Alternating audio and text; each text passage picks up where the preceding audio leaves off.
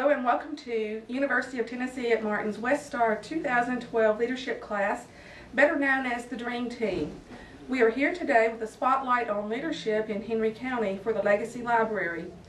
I am class member Lisa Casteel and Chief Financial Officer of Henry County Medical Center. My leadership spotlight today is with Dr. Gulish, orthopedic surgeon and owner of Henry County Orthopedic Surgery and Sports Medicine. For a brief introduction of him, let me tell you about him. Dr. Gulish, as an orthopedic surgeon, served in the U.S. Army as rank of major from 1969 to 1971. From there, he was both surgeon and instructor in California and various places in East Africa. He is well accomplished and has achieved distinguished awards such as Outstanding Medical Student, Orthopedic Educational Awards, American Medical Association Educational Awards, and Sports Physician of the Year. Dr. Gulish came to Paris in 1994 and has developed the service of orthopedic and sports medicine in Henry County and the regional area. Because of his dedication, people are treated in their own community, not having to drive for hours to the nearest physician, for we are in a rural area. He also is a great supporter of education and agriculture through teachings, farming, his volunteerism, and contributions to the 4-H programs. He is a photographer and loves to travel all over the world. But I have found personally that any time that I need him, his response is always, "What can I do to help? And how can I help you?" So with that, good morning, Dr. Gulish, and welcome to Westar. Thank you. Good morning. Good morning. And we'll start with some questions. Dr. Gulish, again, thank you for this interview today. You're welcome. And let's start with some business questions. If you can describe your philosophy on business for us. My philosophy has been to do the best you can do, and in fact do as good as it can be done, or don't do it. Particularly, I'm an orthopedic surgeon. That means I'm a doctor. So I think that caring for the patient exceeds checking out their insurance or how I'm going to get paid. Basically, that's how I've done it, and it's worked. Excellent, excellent. I know that that brings a lot to our community when we see all patients and treat everyone. Can you describe changes that you have seen in your company or business over the years? Well, I started out with 2 exam rooms and 1 employee, and now I have 10,000 square feet, and I'm not sure how many employees, but I think it exceeds 20. So the practice has grown remarkably. We have 2 other orthopedic surgeons in this practice, as well as 2 physician assistants, technicians, surgical assistants, and x-ray. We've expanded what we do greatly. We do DEXA scans to check out osteoporosis. We have our own x-ray department, and downstairs the hospital has its own physical therapy department. So pretty much we have become the Walmart, or perhaps some higher quality store of orthopedics. Hopefully they can get everything they need right here. And we know this from the hospital's perspective as well. We've had so many folks to come here seeking out their orthopedic care, not only from our own community and the surrounding communities, but from other states as well. We've had folks all the way from Nevada to come here because of the great orthopedic program that we have. So thank you again, Dr. Gulish, for really spearheading this service line. We have had many people from areas that have other orthopedists like Jackson and Humboldt and Huntington, and so that makes me happy. And as you said, we have had patients from other states as well as other countries. We've had people come from Africa and England to see us here. And we're about to see a kid from Dominica, which I guess is near the Dominican Republic, who is being sent for us to evaluate her amputated leg. The hospital has been nice enough to allow us to admit her without cost, and the anesthetist the anesthesia department have said they will give the anesthesia if we need to. So that's really nice. That makes me happy. I heard a rumor mill that you've treated a few celebrities as well. And we may not can disclose names, but I heard that about you too. It's mostly rumors, but they won't go away. Okay. What influenced your success as a business leader and then also as a community leader? Well, I think my love of orthopedics has had a great role to play in that. I truly love what I do. I love it as much now as the day I left my residency. I love to see people getting well. I love to see them walking on the knees or the hips that I put in. And I think maybe that is seen by them as being more than just the guy who puts it in. I care about them and how they function. And I think that has perhaps at least contributed to my success as in my business. I also love this community. It's my home. And I have many other interests, and so those interests spill over, and I find myself arranging for the beef cow show at the fair, and as you know, we have a cattle ranch, and so the 4-H and FFA kids come out there and do trail rides in the ranch and hopefully learn something about cattle. I love photography, so I've taught a couple photography classes, and presently my new avocation is becoming a writer, so I do that also. So all those things kind of spill over and become part of the community. Several years ago, I was asked to be the director of the Henry County Parish Youth Orchestra, and I said, I can't be a director, I can't even play an instrument. But then I realized what they wanted was the director of the group to keep this good thing going. So also I'm involved in that, and that's a lot of fun. That is just excellent that you bring so much and give so much to our community. Let's move on to community and ask a few questions here. Can you describe some of the changes that you have experienced since you've been in our community? Well, I think mostly I see it through the eyes of a physician and how that has changed. When I came here, the general surgeon was still doing broken hip fractures. Since I've been here, we have had a tremendous addition to our medical staff of very qualified people.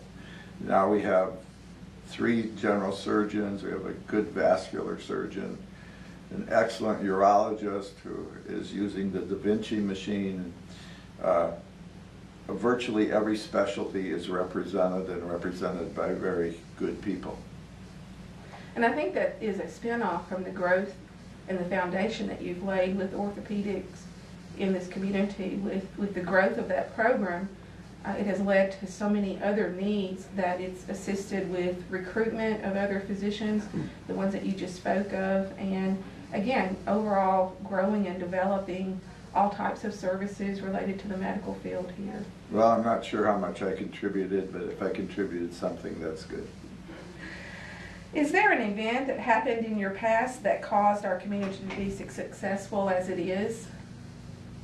I think probably 2 things. One, which I've already alluded to, that I'm obsessed with my profession. I love orthopedics and I love taking care of people.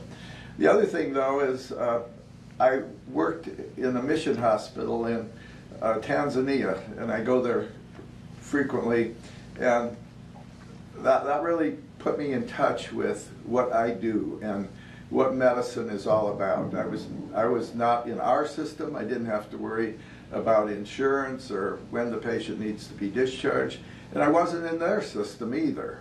So I was there for the love of the patient and doing the work that I needed. It showed me how much we have here and how little they have there. And the orthopedic problems were overwhelming, and the equipment we had was virtually nothing when I started. And yet those were such great experiences that I think they added to what my concept of what I should be and what I should do in my community. And that's so touching to take the talents that you have and bless other people's lives. That's very touching. What have you seen or experienced over your professional life that had an impact on your community? Well, I think essentially what I have mentioned. Also, the great advances, and again, I want to talk mostly about orthopedics because that's what I'm familiar with, but you know, most of the stuff I do today, I wasn't trained to do in my residency. We didn't do total joint replacements then. We didn't do arthroscopic procedures. So the great advancements in medicine and us, the medical community of Henry County, keeping up with that has added greatly to this community until we're now looked at as a referral center. That's why we get people from other areas coming here. Very true, very true. What do you want to accomplish with the rest of your life for this community? Well, I'd like to continue to be a good surgeon and a contributor to the community in any way that I can. Okay. Well, let's move on to some personal questions. Do you remember an event that happened in your youth that had a major impact on your life? Well, I was raised by my grandmother for the first 5.5 years of my life, and I think that was kind of the thing that makes me different from my siblings. She taught me about life and what it meant to be loved, and I felt very comfortable with her, and I think that led me to what I have become since, or at least contributed to what I have become since. And I think, you know, also genetics. I like people, I love animals, I love the out of doors, and so that also contributed to what I am. If you could leave one message to future generations, what would that be? I would say you need to find where your niche is and then go with gusto to get it. And don't just see your work as a job, see it as something that you love to do and do it well. Good enough is never good enough. Excellent. I think that is something that is difficult for folks to grasp today, that is a value that I see in you, that I instill in my own heart, and I just want you to know what a mentor you are, even to me. Well, thank you. To see that. Can you describe your philosophy on life? Well, I think you should live life to the fullest. You should live life gluttonously, taking big bites and enjoying every morsel. You should not talk about being tired. You can sleep when you're dead. You should try almost everything at least once. And you should live your life so that other people feel that they can trust you. Wow. How do you want us to remember you? Probably as a funny little orthopod who hangs around the hospital a lot. Well, having said that, do you have any funny stories you would like to share with us? Well, I wanted to tell two. One is with my experience in Africa. After I'd been there a few times, they're great singers, and we would take a break. There was no concept of time there, you know. If the 8 o'clock case started at 9:30, that was fine. But we'd always have time for a break, so we'd go to the sterile room and sit around there and sing. And it was kind of not a brightly lit room. And they would start to sing, you know, and pretty soon the whole group of them would be singing. And so I thought, well, I need to teach them some American songs. And so I was trying to teach them American songs, and it was obvious to them and to me that I can't sing. So that made me a member of their tribe after I'd been there several times. And they gave me a name, which is Machungwa Kushilaja, which means orange man who can't sing. So the orange came from the fact that the scrubs that had the fewest holes in them were orange, so I was always trying to get those to wear when I operated. So that was kind of funny. Well, again, I certainly appreciate you sharing your time with us today. This has been so enlightening, and we are fortunate in Henry County to have you as a community leader in our community as well as on the healthcare scene. And again, I personally appreciate you and everything you've done for us and this interview today. It's been my pleasure. I have loved living in Henry County, and I have gotten more than I have given, I'm sure. Thank you. Okay.